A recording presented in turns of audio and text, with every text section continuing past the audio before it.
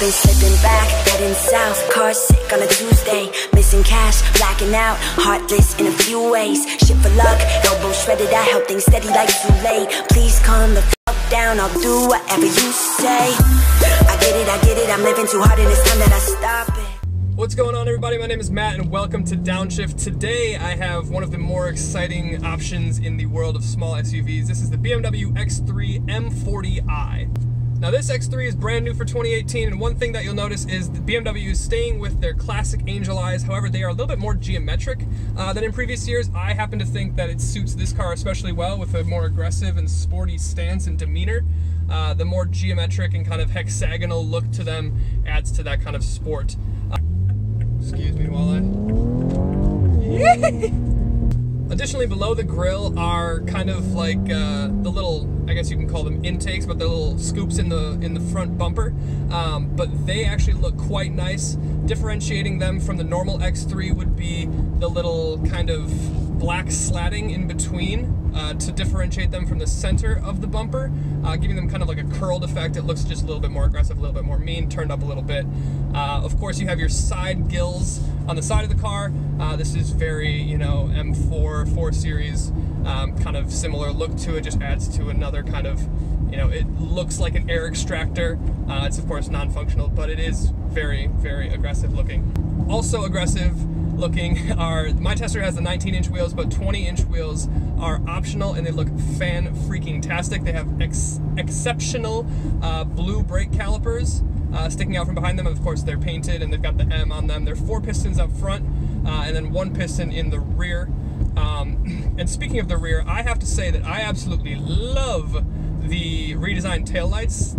They have a beautiful LED strip, and just below them are some really kind of interesting shaped exhaust outputs. The tips are they're not really rectangular, they're not rhomboidal, but they have a nice shape to them. It's very unique, and the best thing about them, pop-pops.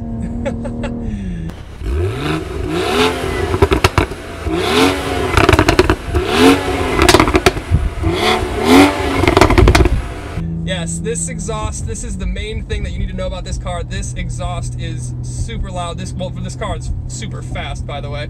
But you get a really, really engaging sound from the exhaust, and you get nice little pop-pops when you let off in sport mode only, though. You can turn it on to Eco, that'll do away with the pop-pops. It pretty much does it anytime you rev over 3,000 RPM and let off the gas. You get a nice little pop-pop. I'll show you right here. Rev. Pop-pops. I hope you can hear that. I can hear it here. So I do want to talk about the ride of this car. This started life obviously as a normal family cruiser. This is, you know, a small SUV. It's meant to get your kids to school, get groceries home, and everything like that.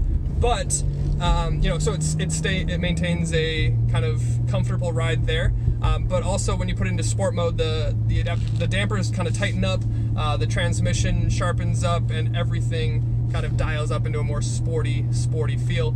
Obviously this firms up the suspension and the ride gets a little bit stiffer. However, it's not what you would call uncomfortable by any means. Additionally, when everything does firm up and tighten up into sport mode, you feel really planted. There is a little bit of body roll because this is, you know, a taller center of gravity being an SUV and such. But with if you put your seat down a little bit, you obviously can adjust the height of your seat. You don't feel it as much. Also, there's a huge panoramic sunroof that I'm sure you guys can see. That adds a little weight up top, so you get a little bit extra lean. But overall, extremely planted in corners, very nice suspension and handling from an SUV like this. Additionally, front passengers aren't the only people that have amenities and comforts. The rear seat legroom is fantastic, and the headroom is even better, especially with that humongous panoramic roof that you see above me. Excellent, excellent. I love the pano roofs. Well done, BMW. It looks fantastic. It gives the cabin a nice open and airy feeling. Very, very nice. Also in the rear seat, you do get dual air vents with 3-zone climate control, 2 up front and then 1 in the back. Also, you have an optional peasant blocker, sunshade, that you can put over the side windows. These are fantastic. My tester does not have it, but you are cocooned in exquisite luxury in the back. Also new for 2018 are reclining rear seats. They don't recline super far, but they do. So, I mean, it's better than nothing, right? So actually, when you open the trunk, it is kick gesture activated. It is also kick to close, but you can also press the button and press the button on the key as well. You're met with 28.7 cubic feet of cargo space with the rear seats up. They do split 40-20-40, and when they're down, they give you about 62.7 cubic feet of storage, which is very, very big. Lots of room for all of the groceries and other family stuff that you need. And then also there's that straight 6. So moving up front, you are not devoid of luxury. It is not reserved for just the back seats. Up front, you are met with, exceedingly nice front seats. They're heated, optionally ventilated, and also you have a heated steering wheel. But I do want to talk about the color of this interior. The mocha brown on BMWs is fantastic. It's not too light. It's a nice, dark, rich kind of mahogany feel. It looks extremely expensive and high quality. The fit and finish is exceptional. There's leather and stitching on the dash. There's a rhombical kind of insert on your dash. There is a little bit of piano black up front where you are going to select your radio presets, but it's not too much. Down by the iDrive control, you don't have piano black, so you're not going to get your fingers everywhere. Again, that's the rhombical kind of insert that they have here. It is aluminum, so that is actually really nice. It's not plastic either, so well done BMW again. Fit and finish, great job. Now the coolest thing about this X3, aside from the just raw speed and exhaust note, is the technology. And this is something BMW does really well. They take a lot of flack for it, but they really do bring a lot of new technology to the game. The best thing that they've done with this is brought what you could consider like a 3D parking assist. Some people are calling it augmented reality. I don't think they really, want you to call it. It's not exactly that. But what they do is they have 360 camera. You can get top-down view. You can get a massive front view. You can get a massive rear view. But you can also have a live view of where exactly your car is, and you can kind of flip it around, spin it, so you know exactly where you're at. Obviously, this can only be done at certain speeds. Lower speeds, probably about 10-ish miles an hour. But it actually works really, really well, and it is really cool. So it's really nice to see that kind of innovation from BMW. To get into it, you obviously press the parking sensor button once or twice. You also obviously have your camera that you can look at the front and back as well if you don't want the full 360 augmented 3D park assist experience. Also, one of the things that I like about the 3D park assist and the top-down camera is it projects where your door is going to be. If you were to open up your door the full length, it will show you exactly how far into the next parking stall your door is going to go. Now this X3 is also chock full of a lot of 7 Series trickle-down technology. The gesture control for the radio, you do this, and it kind of, I'm trying not to upset the infotainment right now. You can do this for the volume control, you can do this to change your radio station. You can swipe through your digital 360 park assist. It's just a lot of kind of gesture controls, and it looks really good. It works actually really intuitively well, actually. I'm very pleasantly surprised with how well it works. Also, other 7 Series kind of trickle-down stuff is you can get an optional fragrance, kind of mister and cabin air freshener. Also, you get illuminated entry at night. If you leave your car in a parking lot at night, you walk up to it, you unlock it. The side view mirrors will project a light onto the ground. It's not just a BMW logo, it's not the roundel, but it is kind of like a nice, almost wing. It's almost like Greek. It looks kind of cool though. It looks really good. It kind of just welcomes you into the car in a nice, graceful and elegant fashion. Also, ambient lighting is equipped on this car. It is very subtle, I will say. I'm driving it mostly during the day, and I do see it. I have it set to purple right now, but you can see it in the door sills, within the dash, headliner, everything like that. It looks nice. You have 6 colors to choose from, so it's not as many as Mercedes, but it is still very nice, and it's not any colors that I would want to have, or that I don't think there's any colors missing that I would want to have. Now, my tester also has a fully digital gauge cluster that is, of course, customizable as far as what drive mode you're in. Obviously, it changes for Eco, Comfort, and then Sport. Sport is the only drive mode that you're going to get a big digital speed number. You'll get the big tax and everything, but Sport is the only one that you're going to have a big digital speed number displayed to you on your left-hand side near your boost gauge. Also, like I was saying, this infotainment is touchscreen. You can control it through your iDrive wheel. You can write on the top of the iDrive wheel. You can, scroll and and write things on there as well. Also, you have gesture control, you have all sorts of stuff. Many different ways that you can control your system. It is very intuitive, it is very easy to use, so I think it deserves a thumbs up for that. One of my only gripes, however, about the infotainment package on this is you get Apple CarPlay as standard. It doesn't connect through a cord, it doesn't connect through Bluetooth, it connects over a Wi-Fi. So think of how you would connect to a GoPro. You don't have to, you know, take up your Bluetooth channel, you can still use Bluetooth for whatever else you need, a headset or whatever. But it just connects over Wi-Fi. So I like that it doesn't need cords. The Wi-Fi is a little interesting choice, but I think it works. However, you cannot get Android Auto. I believe it's for now. I don't think that's going to be a forever thing, but as of now, you can't get Android Auto, which is a little frustrating for me. I have an Android phone. I know the internet, haha, you have an Android, you're poor, you're a peasant, blah, blah, blah. We're half the population, you know, realistically. Let's make something that caters to us. So that's really my main and realistically only complaint about this X3. It's hard to complain when you're going this fast. And of course you get safety features in this, like optional active lane keep assist. It can be a little bit intrusive, but it is nice. You do also get full stop adaptive cruise, front and rear cross traffic alert, you know, that's pretty normal to see. Front collision mitigation, that's pretty standard as well. But like I said, the park assist and the 360 kind of augmented reality, that's really going to be the coolest thing in this car. You also do get an optional wireless charging pad up in front of your gear lever.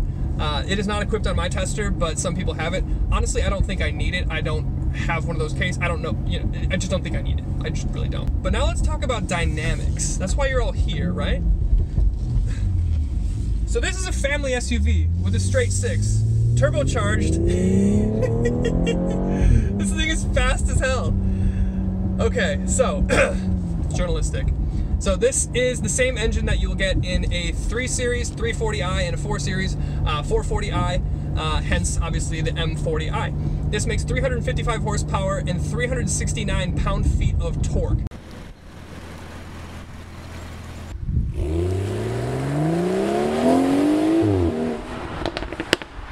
This also has launch control, and you can get 0 to 60 in about 4.6 seconds. To give you some frame of reference, the E46 M3 hailed as one of the greatest automotive accomplishments of all time, 0 to 60 in just about 5 seconds. So this is on par, if not a little bit faster, than an M3. As recent as 2006.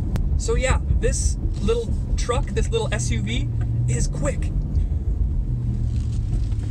Oh, and it just holds on. Yeah!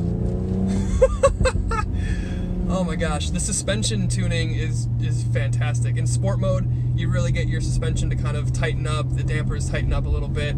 So planted in corners. You do get a little top body roll, I do feel that, but it's nothing too bad. I mean, you do have to realize the physics that come with driving an SUV like this.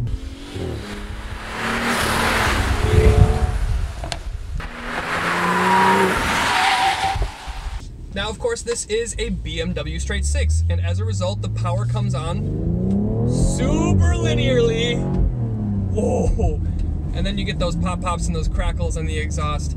It is a lot more subtle than that Focus RS that I drove last week. However, if you really aren't into the crackles and the pop-pops, you can turn it off. You can turn it into comfort mode. You can turn it into eco mode. That does away with it. I love to have it. But you can get rid of it if you so choose. But other than that, I mean, the power is fantastic. This straight six, 355 horsepower, 369 pound-feet of torque, plenty for this car. I don't think it really needs much more. There hasn't been a time where I've been driving this car where I'm like, oh, I need more power. I need to go faster. This is still an SUV. Like, I'm still higher up in the ground, from the ground. If I had more power, I would maybe drive it a little too hard.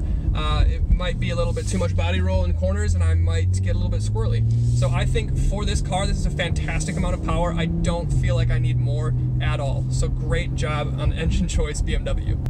However, I am going to be testing an X3 M in the next couple weeks, so we'll see if I change my mind after I drive that one. But no, the power comes on smooth. There is half a second, little bit of hesitation on the low end when you're really, really low in the RPMs, pretty much from a standstill. But the turbos spool up and they get you up to speed really, really quick. They kick you right in the back of the head, pretty much from idle. So like I said, you know, really, really minimal, if any, turbo lag.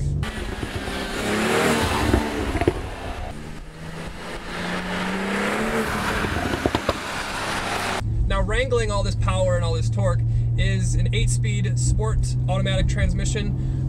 This does a great job. It's super quick, guys. There's never been a time where I've felt like the transmission is keeping me from going faster or changing gears. It's really intuitive. It knows exactly what I want to do. If I want it to drop a gear, it will do that. If I want it to pick one up, I can do that too. Also, I can just switch it over into manual mode, take control of the paddles. Oh my God. Oh my God. Holy crap. Anyway, journalistic, not a child. Yeah, so with all this power and this transmission, it is a really nice transmission. It's very, very responsive. It's very intuitive. Everything's fantastic. I love everything right now while driving this car. Anyway, you can expect to get about 20 mpg city and 27 highway. It's not the best, but it's pretty good, especially for all this power. I mean, this is a sports SUV. This is a powerful, performance-oriented car. SUV rather. So, you know, you can't expect to get 40 mpg highway. It's not realistic. It's just ridiculous. So I think for the size of this vehicle and for the power output, this is a fantastic figure. You do get 3 drive modes. You do get the sport. Obviously, it's going to be holding your gear a bit higher. It'll keep you higher in the revs to keep you having more access to the power. Keep the turbo spool a little bit longer. Comfort mode kind of softens everything up. You know, suspension, steering gets a little bit lighter, everything like that. But then you have eco mode, and eco obviously is geared towards giving you better fuel economy. So if you're going to care about fuel economy, if you're going to take this on long highway trips, put it in eco mode. You're not going to need to do, you know, 50 or 30 to 50 highway pulls. You know, you're not going to need to do anything like that. Also, in, you know, and speaking of, you know, dynamics and everything, this car is equipped with xDrive. What does that mean? You have all-wheel drive. It is a rear bias all-wheel drive. You can send, it biases as standard to 40% power up front, 60% power in the back, while you can also send 100% of the power to whichever axle you want, front or back. So that is fantastic. That is what helps this car drive and handle more like a car than an SUV. So fantastic job there. Also, they did a little bit of work on the diff in the rear, made that a little bit lighter. Handles fantastic. Comparable to the Acura super handling all-wheel drive that I was so intrigued and enticed with, and really infatuated with after driving on the RDX that I drove the other week. So really, really good dynamics in terms of handling from this X3. Now, what can you expect to pay for a car like this? Well, if you want the 4-cylinder, you want the base car, you can expect to get in at about $41,000. If you want the M40i, and I do suggest you get into one, it is a lot of fun. You can expect to pay about $54,500, which sounds like a lot of money. However, when you think about its competitors, the Mercedes GLC, that's $57,000, and that has pretty much the exact same power. Porsche Macan S, that's $55,400. You know, that's less power than this by about 15. And the Audi SQ5, that's $54,000 as well. And that has 1 less horsepower. So it's really not that much money compared to the field. It's pretty on par with all of its competitors. However, this car, I know for a fact, is a lot faster than the Audi SQ5. So, bargain? Yes, absolutely. So guys, those are my impressions of the BMW X3 M40i. Thank you again to my friends at International Autos for making this view possible. Yet again, they've taken fantastic care of me. They will do the same for you. You guys know the spiel. Check them out. They've got like 10 of these things on their lot. They are so much fun. I had a great time filming this. I hope you guys really like this video. As always, leave a comment, subscribe. I look forward to seeing you next time. Bye. On up and then tumbling down, well, it's part of the process. Bar tabs on a hot night in a cold basement. You say I'm crazy, but I feel amazing.